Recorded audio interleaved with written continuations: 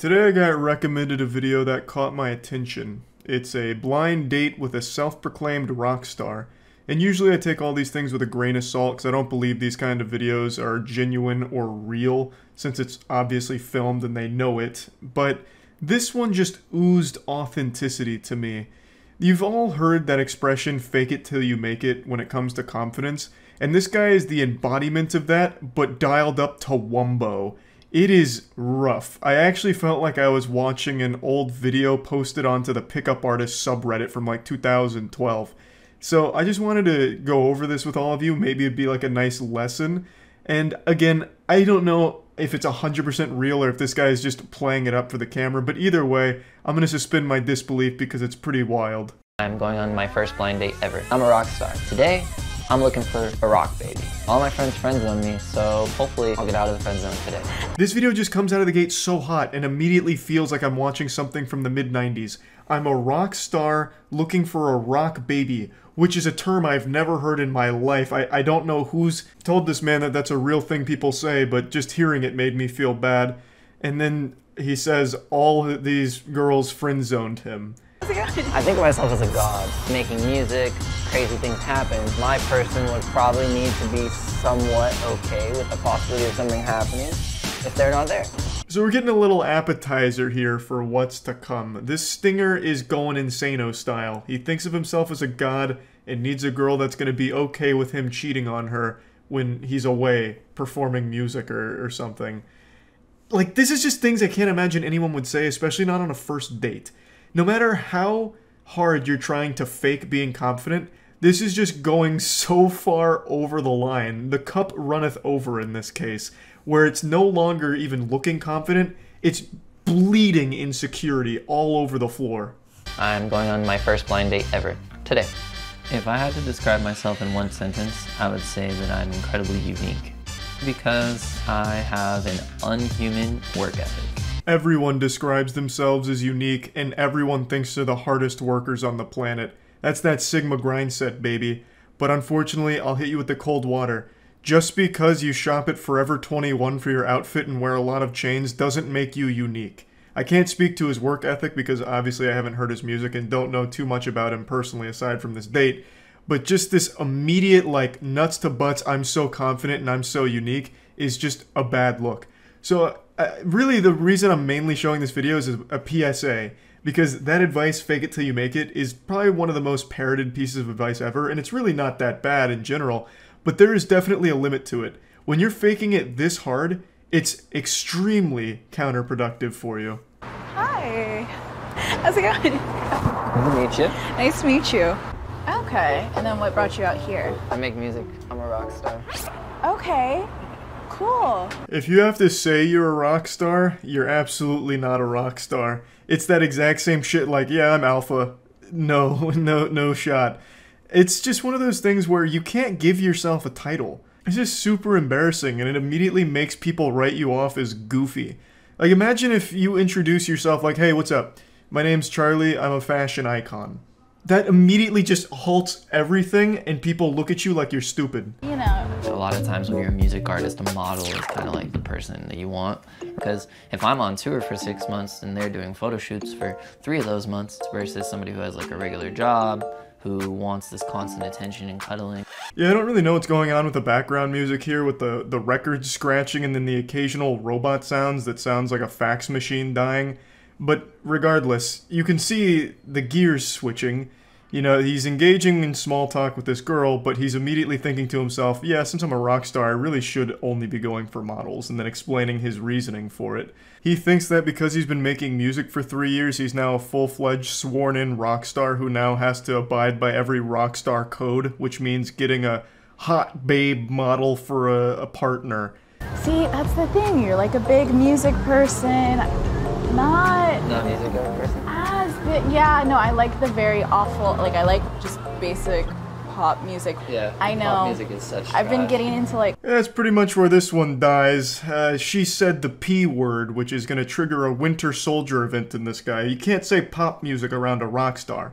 It's illegal. It's a crime, goddammit. I typically listen to music who are similar to me, so Justin Bieber, Kid Laroi.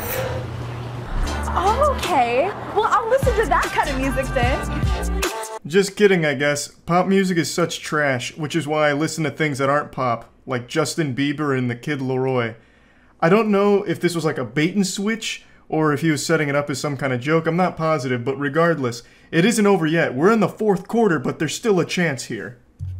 I go to festivals, clubs, whatever. When I'm going on dates, is it like working or are we dating? What are you looking for? Just career first?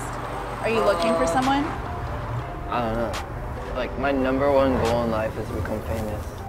So he briefly explains that because he's a rock star, he's traveling and, you know, going out all the time, so he never really knows what's actually a date, and then says his number one goal in life is to become famous.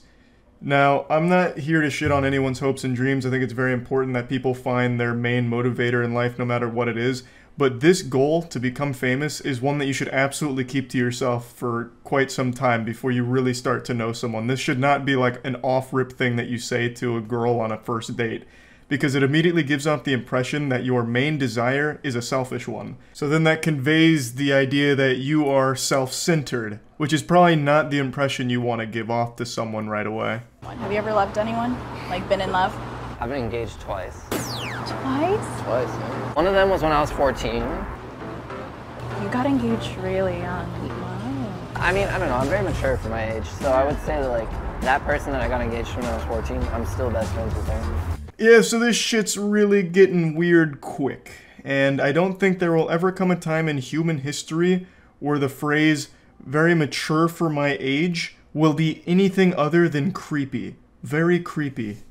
I was actually engaged for a second time when I was 17. There's a ring and everything. Yep. Since we're in LA and you talk about exploring and all this stuff, has polyamory ever crossed your brain? Non-monogamous? Oh, I mean, I don't think I mind it, actually. Man chose the worst dialogue option in the entire game and still somehow got the neutral ending. On the first date, immediately bringing up a polyamorous relationship. For some reason, I don't know why that came up, especially after the whole getting engaged at 14 and 17 thing. But he plays all the cards, I suppose, here, and she says, potentially. Making music, crazy things happen. Yeah. My person would probably need to be somewhat okay with the possibility of something happening. Yeah. If they're not there. Cheers. Would you excuse me? Yeah, for sure, go I ahead. should check my phone and things. Yeah, so if you were interested in me, just know I'm gonna cheat on you. It's gonna happen, because I'm a rock star, and it's what we do. It's in our DNA, okay? And you can't be mad about it, because I told you, I gave you fair warning. Now if you'll excuse me from the dinner table for a moment, I need to check my phone. My mother was calling me about picking her up from yoga after this. Could be. I mean, well, she definitely answered some of the questions correctly. I would say he's typically not my type, but he's really cool. I would say, I get friend zoned a lot. Yeah, there's a lot to process here. This could be a potential rock baby. She was really nailing those questions, those real brain busters here. She, however, does not normally go for this type of alpha male, but she did say that he's pretty cool, so that's, all things considered, a dubski right there. And then he immediately makes things sad by reminding us that he gets friend-zoned, you know? We've really seen it a million times where the nice guys get friend-zoned because the Stacys want the Chads. It's a tale as old as time, and it's sickening no matter how often it's told. But this could be one of those rare cases where, you know what, the nice guy does finally win. The nice rock star guy who wants to cheat a lot. So basically, being a rock star, it's pretty cool because I have a lot of friends that are very attractive, which is dope. You know, it's cool to hang around pretty girls, I guess. But unfortunately, they've all friend zoned me. You blew it. I don't know why you would do this. Make it sad like an ASPCA commercial. Yeah, as a rock star, I got so many hot ladies around me, but they all friend zone me. You won't friend zone me, will you? How's that been for you? Because I know, like, societally we're getting better, but I know, like, definitely it hurts, like, the male ego, things like that. You can't really help that, you know what I mean? Like, sometimes you're just not someone's type. I just think very high of myself. I think of myself as a god. Honestly, shockingly self-aware from the guy here, recognizing that sometimes you're just not someone's type, and that's okay. You know, you're not gonna shoot 100% from the three-point line. It's just not going to happen. So you're gonna get friend zoned, and there's nothing wrong with that. If you're not happy being that person's friend, then you just move on. You know, it's just that simple. But also, maybe don't view yourself as an actual fucking god. But not a god like up here, but like God of manifestation. Because anything that I put my mind to, I get. Are you confident or cocky? Both. But I'm a great dancer. Can you pull out some dance moves right now? I'll do a go-to. It's just like, hey. There you go, a little wave for you. That used to be my go-to dance moves at the bar too, the little wave, but he kind of fucked up because you're supposed to go, and then you take it from the chest down, so you body wave it, and then it comes back, whoop, and then you go the whole other distance. So he didn't do like the whole performance. I'm assuming he incorporates the body waves in there too, I would think. So, you know, maybe he is a god. Like, I didn't think that you would be my type, but you actually somehow have checked off some of these boxes. Right now, we're just like hanging out, friends, seeing the vibe.